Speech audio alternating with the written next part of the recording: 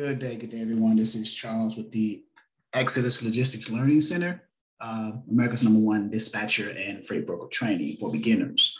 Today, we're going to have a video about our new FAQs page under the Dispatcher 101 section. We'll come out with an FAQ section later under the Freight Broker 101, but now we want to cover the Dispatcher 101. So sharing my screen, as you can see, I'm just going to do a high-level overview just to show you what it is, and this will be on the YouTube channel and as well as other social media outlets.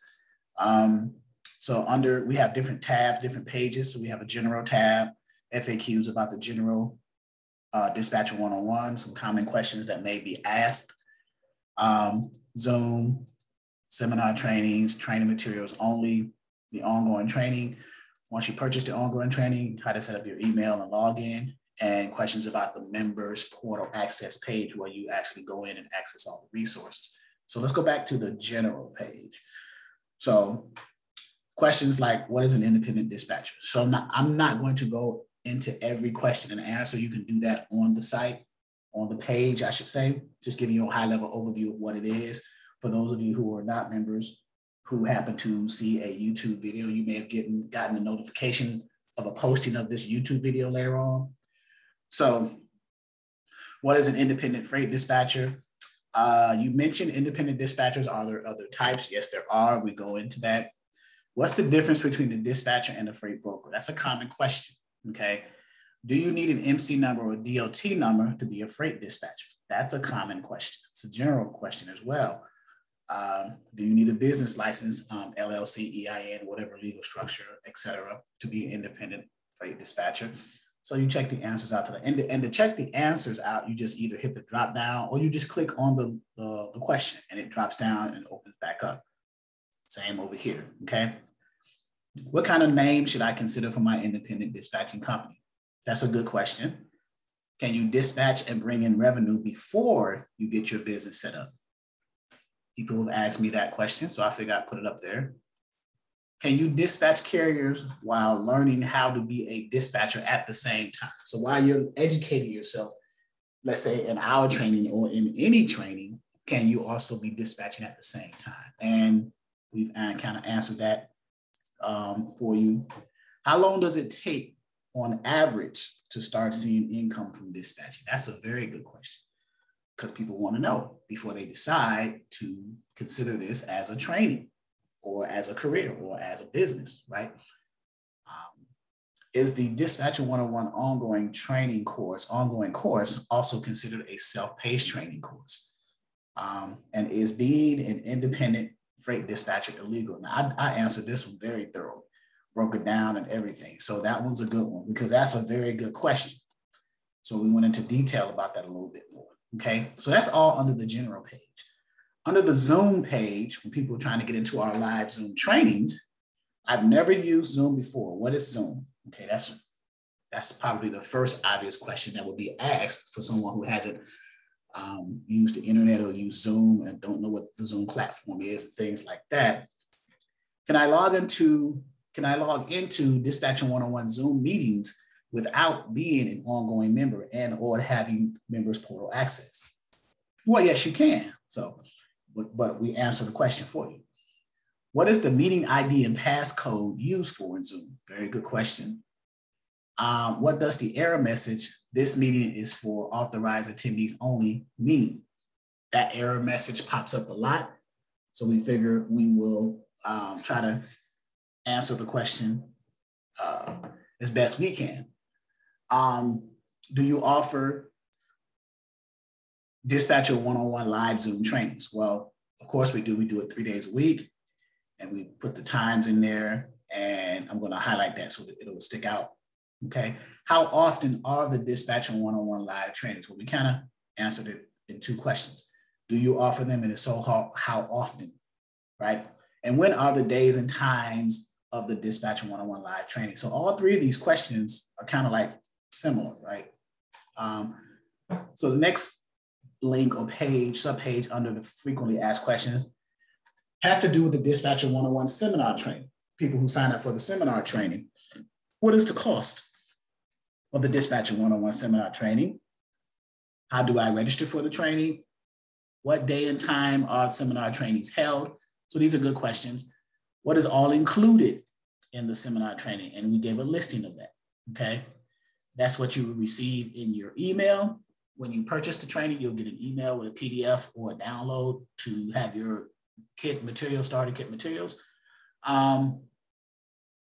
If I want to continue with the ongoing training, will the seminar costs I paid be deducted, right? We talk about that with the voucher. You know, we do have a voucher for that, okay? So next now is the training materials kit. So someone who may not need live training or ongoing training, they just want to purchase the materials and decided just to get the materials, the templates for their company to kind of give them a kickstart into the business of dispatching, freight dispatching. So what is the cost of the training materials kit only? How do I purchase the training materials kit? Okay, we'll show you there. What is all included in the training materials, in the training kit? Good questions, right? Do I get access to the members portal with the purchase of the training materials? Well, obviously you do not, but we can answer that question. Do I get access to the live trainings with the purchase of the training materials? Obviously you do not. It's not. So the members portal and the live trainings, that's a part of the ongoing training. It's not part of the training materials kit. And we answer that in the FAQ, obviously. If I want to continue with the Dispatcher 101 ongoing training, will the training material cost I paid be deducted?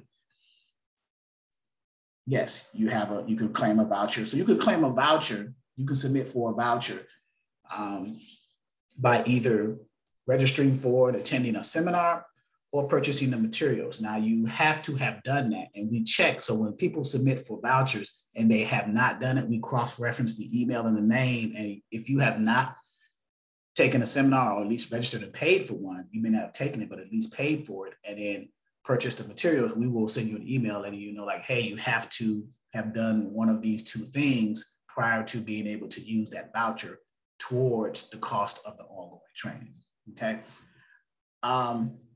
Speaking of which, ongoing training page. How much is the Dispatcher 101 ongoing course?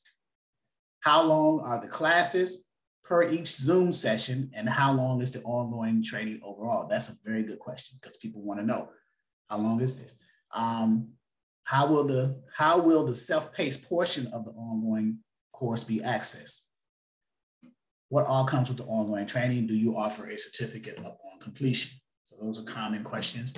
Next, we do the email sign up. This has to do the next 2 pages, the email login and sign up and the members portal access relates to after you have enrolled in the ongoing training. Okay, so keep that in mind. So with the email, what is the email login setup page, step 1, page 4, what's it for, right? What is the process of setting up my email and password for approval? Can I use a different email other than the one I enrolled with? How long does it take to get approved? And these are good questions, actually, because I get them a lot. So I say, well, let me create an FAQ to kind of like steer people to the site so we can get those questions answered. And then as more commonly asked questions come in, we will categorize them accordingly and put them in the FAQ also, kind of help keep everything streamlined for you guys. Do I receive some type of confirmation email saying I have been approved? How do I confirm my email after approval? Good questions. What happens when I click the link in the email to go to the members portal access page and nothing happens? How do I get to the members portal access page? Very good questions, because that has happened and we have worked around it. So I provide the answer in the FAQ. And then last but not least, under Dispatcher 101, obviously, is the member portal access page itself. What is the member portal access step 2 page? So the reason why I say step 1 and step 2, because that's what it says here on the site. Because step 1, when you enroll in the ongoing course, the next step 1 is to set up your email and password for approval. And then step 2 is to actually access the portal. Okay, so that's why I list it like that. So I'm trying to make it as user-friendly as possible, right? So what is the members portal access page? How do I get to the members portal access page after email and password approval? Very good question. How can I access members portal access page? Okay. What is all included in the members portal access page? Okay. So how do I maintain having access to the members portal access page? How do you keep ongoing?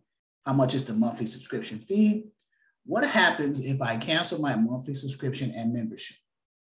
And then what happens if I cancel my monthly subscription and membership and then decide I want back in? What happens there? So those are very good questions. So I'll change this one, correct that one, and correct this one in a second. But the point is the FAQs are here to try to provide answers to the commonly asked questions, because I get a lot of calls, a lot of emails about it. So I say, well, let me centralize the answers in the form of an FAQ.